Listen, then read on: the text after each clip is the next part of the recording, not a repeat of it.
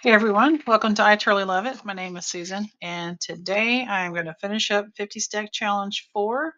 It's hosted by Amy over at Crafty Camp. I'll have that linked below, and I'm sure by the time I post this, she's probably already started 50 Stack Challenge 5. But these are the last 4 prompts, so we'll just get started. So prompt 47 was mushroom, so I have a little container of mushrooms. Let's see, 48 was bees. So I've pulled out 3 pieces of paper from this paper studio pack called Bees. There's a little quick look at it.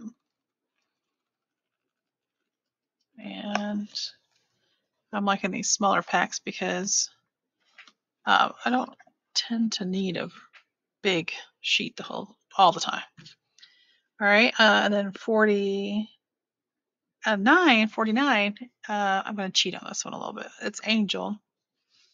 I got on Photoshop and got some of my Graphics Fairy images, and I've made myself some tags. So that obviously is not, but this was already made scrapbook paper that someone had, a creator up there had made. So I just stuck it on a tag and pulled those images together and made myself a little tag. So these are not freebies. I'm sorry. I didn't really do anything to these to warrant being able to give these out because you got to follow the rules. Anyways, you could make yourself some tags, but I'll put those to the side for now until I need those. All right, and then the last one, 50 is lace. So I've pulled out one of my little bags of, well, this is my only bag of lace, but I have boxes of it. So I try to look there first for what I need. All right, so I do have some fresh cut cardstock pieces here. I'm not sure if I'm going to use those. I am trying to use up these that I've previously cut. So like the lace one, I might be able to get away with using some of these, and the mushroom one as well. Not sure about the bee one. May have to start from scratch on that one. All right, so sit back, relax, enjoy some tunes, and let's get cracking.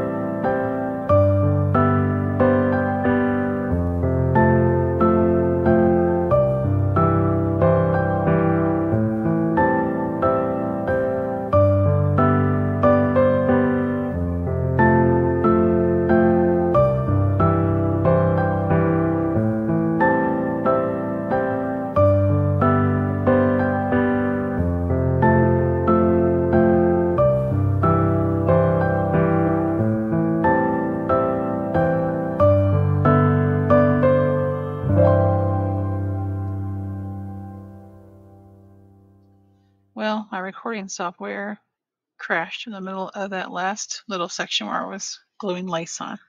But this is one of my little pre-made pieces. I just glued some lace on. I tried my Bearly Art. It wasn't working well. So I ended up going with good old Aleene's Clear Gel Tacky Glue.